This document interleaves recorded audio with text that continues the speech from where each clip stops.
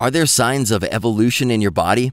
Millions have watched this video that claims that some of our arm and ear muscles, as well as goosebumps and our tailbones, are leftovers from our supposed evolutionary past. Let's find out if this is true. But first, let's see the big picture. In the 1890s, so-called vestigial organs numbered as high as 180. Now, modern science is actually down to 0. The most recent so-called vestigial organs to make the "we actually need these" list are the tonsils, the appendix, and the pineal gland. We've learned that the tonsils and appendix help fight off infection. The pineal gland is critical for biorhythms and sleep. Are our tailbones vestigial?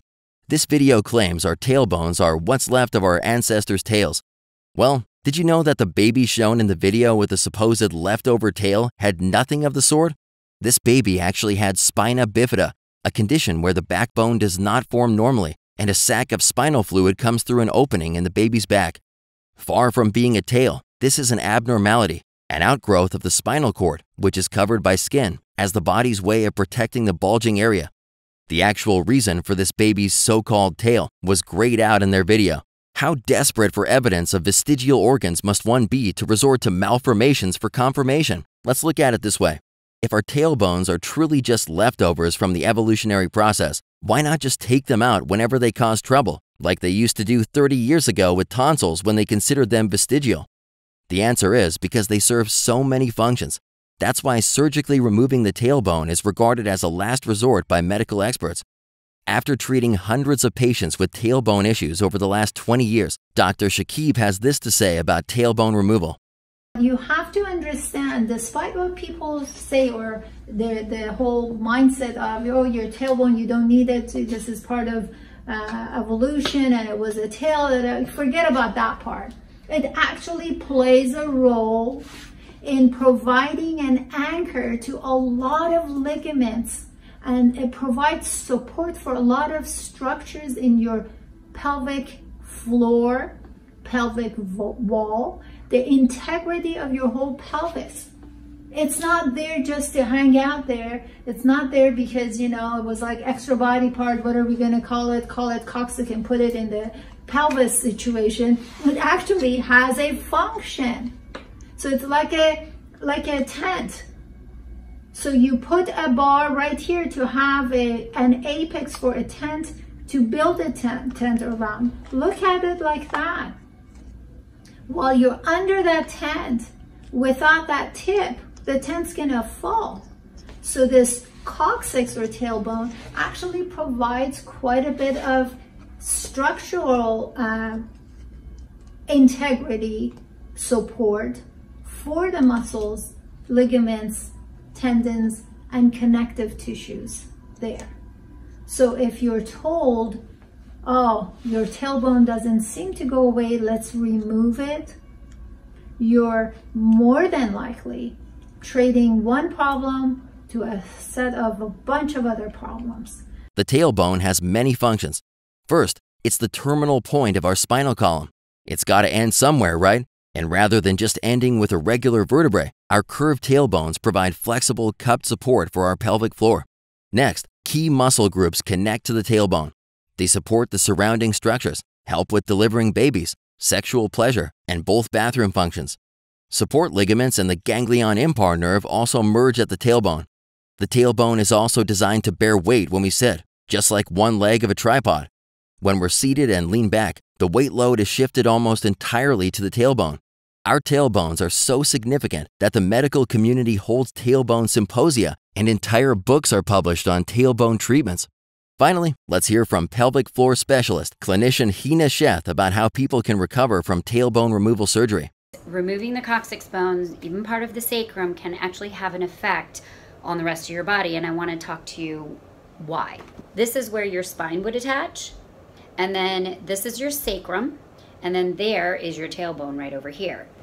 There's a lot of muscular attachments to the tailbone as well as to the sacrum. And this muscular attachment, part of it is the pelvic floor, okay, which is a hammock type muscle that basically starts at your pubic bone, and then it circles around and it hooks onto your tailbone, okay? And there's lots of muscles in this area, 16 plus muscles of your pelvic floor. Most people think of a pelvic floor as one muscle, but it's actually several different muscles, and they have different attachments to many different areas. One of those being the tailbone, as well as part of the sacrum. And if these muscles were attached here, okay, and you had this bone or part of this bone in the sacrum removed, then what happened to the muscles that were attached to that area? Chances are they may have not even done anything. And so what ends up happening is these muscles can become dysfunctional. And the rest of the muscles have to, if these muscles aren't working correctly anymore because they were either resected or cut off, okay, then the rest of your muscles are probably going to compensate or overwork potentially to make up for the fact that these guys are no longer working anymore. And if these muscles get super, super tight, okay, because they're overworking, and then it can affect everything from sexual function to emptying your bladder to emptying your rectum. Okay, so that's going to interfere with constipation, and it can interfere with intercourse, and it can interfere with emptying your bladder. And it can cause everything from urinary frequency, meaning you feel like you have to go all the time. It might even give you burning with urination. It can give you pain with having a bowel movement, or again, related to constipation because now you can't sufficiently relax these muscles for the stool to come out. But the other thing is it can also create a lot of hip pain, and the reason why is because a lot of this musculature, okay, two muscles in particular are called the piriformis and the obturator internus, actually hook on to the hip. And it could also cause low back pain because part of the role of these muscles in the pelvic floor is to actually help to stabilize the pelvis as well as the spine. So for some of you who might be having sacroiliac joint pain, which is this joint right over here, this sacrum attaches to a pelvic bone, and this is called your sacroiliac joint. So if you have pain in that low back, or even pain in your lumbar spine, or even changes in your lumbar spine, this could be something that has developed over time because of the change due to the removal of the coccyx or the sacrum. As always, even this body part plays multiple roles. In closing, we would like to share why we make these videos. For those who are already Christians, we hope these videos strengthen your faith. It's important that Christians know they can trust God's Word all the way back to the beginning, especially in a world saturated with evolution teaching. To those being drawn to faith in Christ, trusting in God's Word is part of that process. Even though you might not fully believe in these things now, we pray you will grow in trust and understanding that God's Word is both scientifically and historically credible, all the way back to the beginning.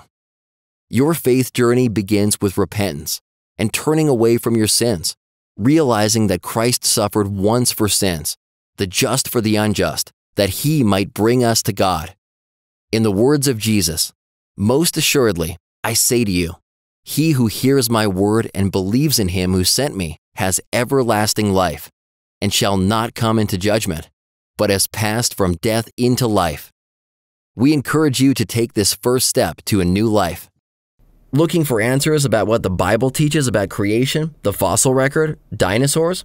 Download the Genesis Apologetics app from the iTunes or Google Play stores for answers to these questions and more.